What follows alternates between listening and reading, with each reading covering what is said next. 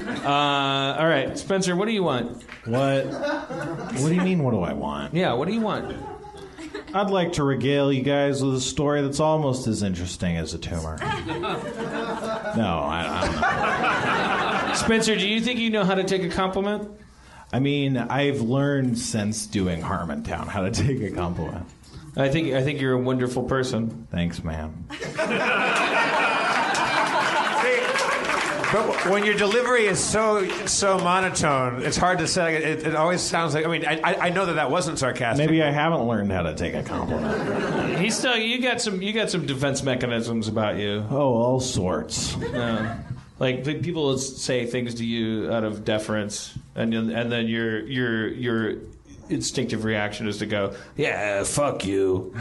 Yeah, you were saying earlier about how, like, when people are fishing for stuff, you shut down. I do that too. Like, I when people are trying to, like, get a response out of me, I just can't, and I'm like, no, fuck off. And, like, when I do something funny or say something funny, and then someone's like, hey, do the thing, I'm like, fuck off, go fuck yourself. Like, God, what is that? It's spontaneity, and it's the spice of my brand of comedy.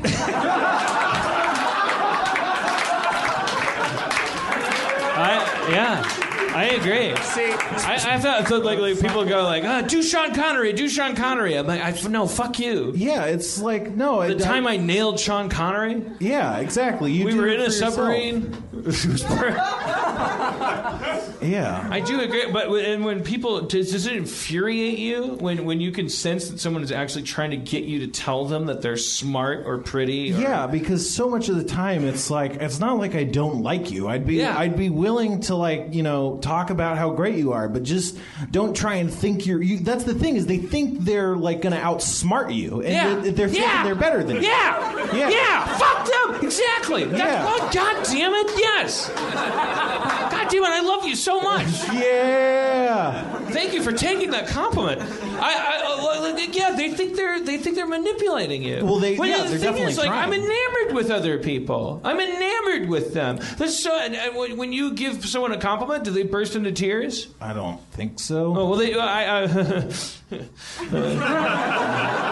happens when I do it. You'll grow into it. Yeah. I'm just saying, like you say nice things to people that you really mean. Like, hey, you really, you did a good job today. Good job.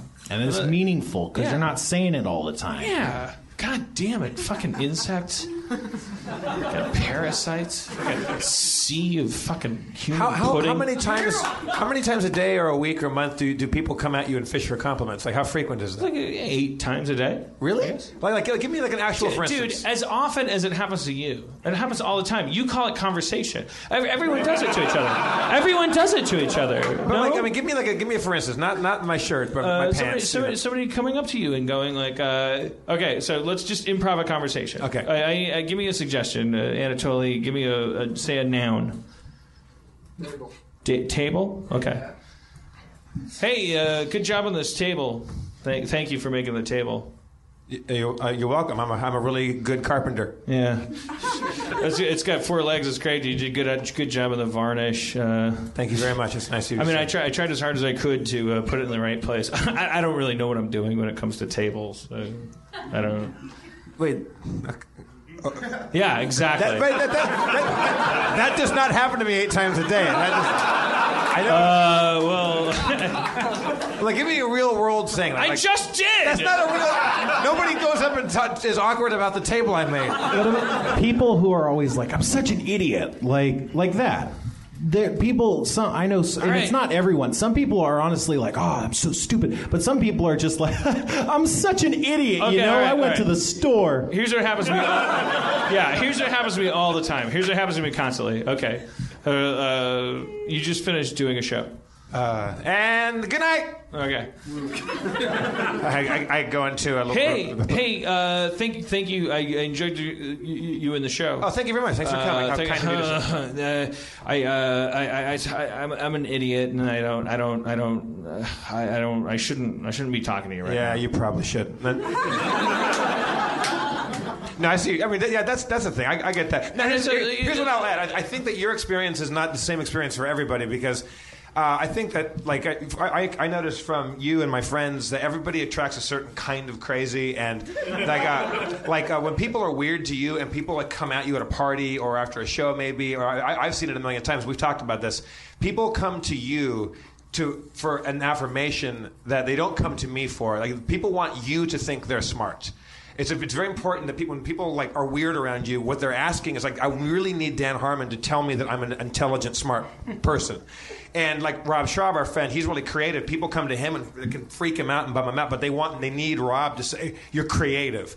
And for me, it's always like the people they want me to tell them that they're cool, that what they like is cool. Like they want style, like coolness points and stuff like that. But you said we have very different kind of stuff. People come at you and say, I'm an idiot. I don't get that kind of thing. Yeah. Like people belittle themselves because they need you to say, no, you're smart, you're this, you're that. I've never in my life, I've never said in response to somebody saying like, oh, I'm an idiot. I've never gone like, no, you're great.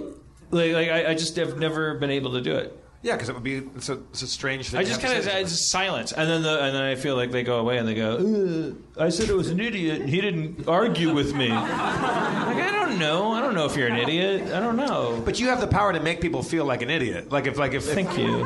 See.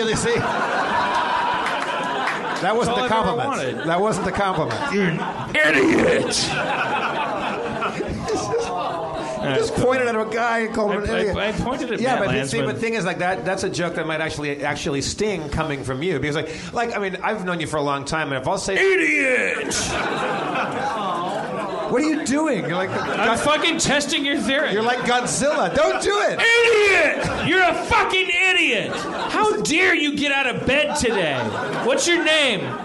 Austin? More like shit brain. What the fuck were you thinking? Dan, your parents were right. Dan, your gym teacher was right. How dare you try? Fuck you, Austin.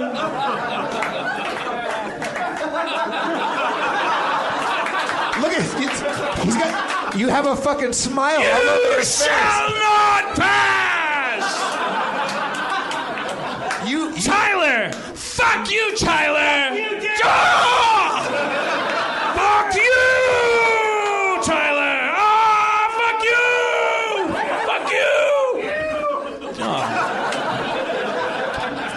You do enjoy the power that you wield to make somebody feel stupid, though. No, I don't. No, yes, you do. No, I don't, because it's never gotten me anywhere. When you get no, I'm not saying that you profit if any from it, but when you're bummed out and you want to even the score that you perceive is out of balance, you are very, very deft and capable of making somebody feel like an absolute piece of shit, like intellectually, and you can do it with a very small stroke. I don't profit from it, though. No, the profit's none. It's not a profitable thing. No, it's a curse. Yeah. People look at my face and they think that my cheekbones. They think that I think that they're stupid. I don't give a shit. That's the thing. That's the crazy thing. What do you mean? Oh. How dare you! All right. Let's play Dungeons and Dragons. All right, shall we? Let's work these issues out. Aaron, will you join us again?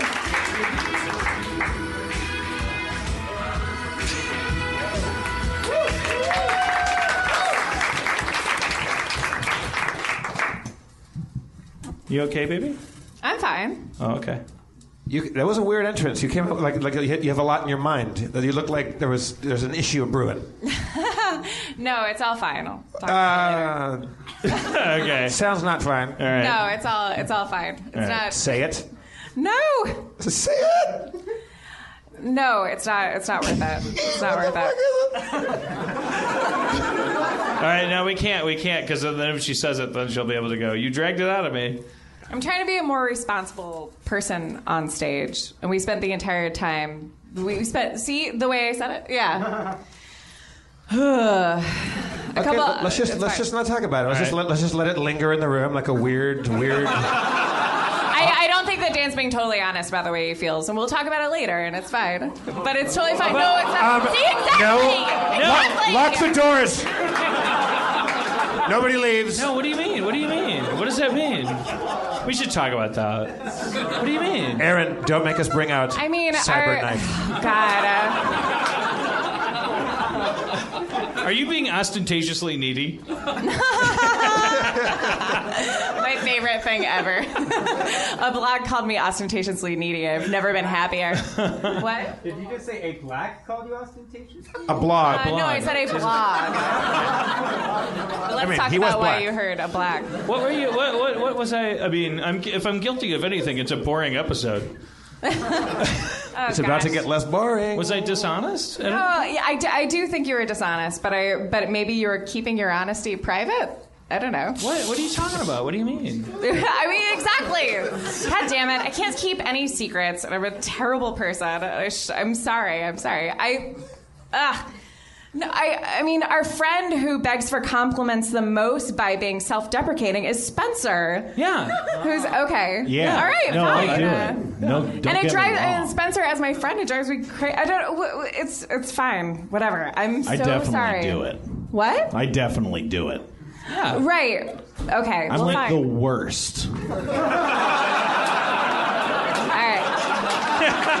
Which is why you're friends. Great. Good. I know. Spencer's the worst about it. He's 23 years old. I also Did I genuinely miss you guys hate talking about how myself. he's the worst about it? Because you and I were literally talking about it on the way here. I did. Oh, okay. All right. Well, and I. All right. Okay. All right. Okay. But in Okay. a very loving way, because we both love Spencer so much, but we were literally saying how much we love Spencer and how it annoys us. I didn't know dishonesty was defined by not saying everything that you talk about in the car on the way to the show.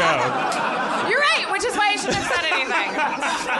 But okay, I was dishonest, Spencer. I mentioned that, yes, you deflect a lot of compliments. Oh, yeah.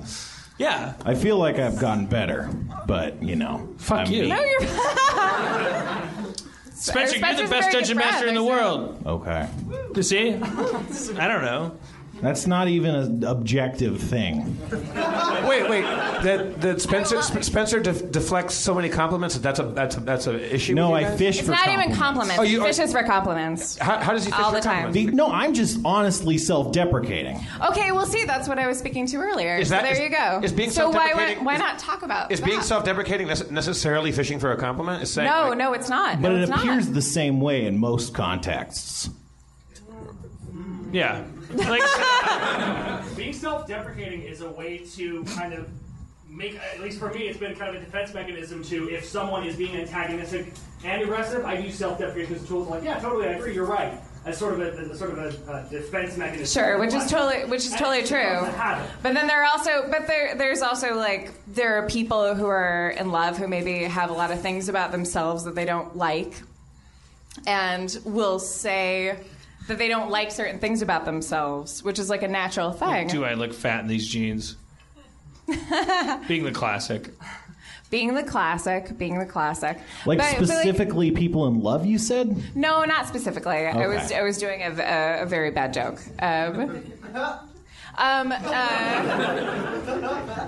No, there's no. Everything's great. Did you see that this guy looks just like Johnny Pemberton in the front row? Johnny Pemberton. does, yeah. Isn't that crazy? kind of does. Yeah. There's no need to lash out at people. That's not it. Oh no, I think Johnny Pemberton's great looking. He does No, look it's like, fine. yeah, he does look like Johnny. Yeah, no, it's fine. I think, You I guys now spent think it's adorable. You spent the whole car ride here just bashing Spencer. No.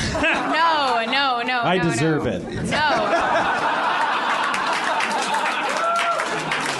I just thought it was ironic. No, not bashing him at all. We both are obsessed with him. He works for Dad. We both talk to him constantly. I love Spencer. I Text don't know him. about It's- constantly. No, I'm just I saying. will text you more. Talking to people constantly would be weird anyway, but That would be weird. No, it's totally fine. It's frustrating because we like you so much, and it feels like you are constantly putting yourself down because it's Yeah, not 'cause even I a hate compliment thing. myself. It's not when there's a compliment. It's No, I know. It's even like I'm shitty at putting down a book, and it's I like am no shitty one's at that. shitty at putting down a book. It's fine. He It's is totally shitty putting loving- books down. podcast listeners would know. Yeah, but you it's go a to nightmare. his house. There's books on the ceiling and shit. I say. I regret this entire thing, but I'm just saying it comes from a very loving place. I love you, Spencer. I agree with everything you've been saying, Well, and I except the loving me part. Spencer, I love you. Yeah. You got a funny way of showing it, car ride lady. No, we were literally whatever. It's fine. All right. I'm so sorry.